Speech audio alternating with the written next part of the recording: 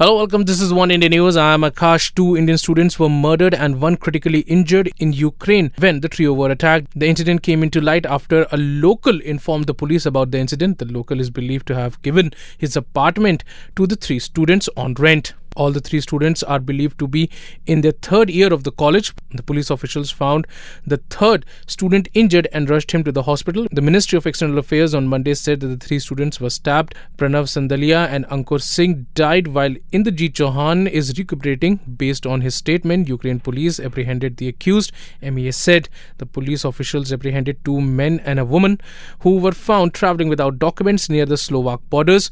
Police officials have also recovered passports of the students and knife from the crime scene.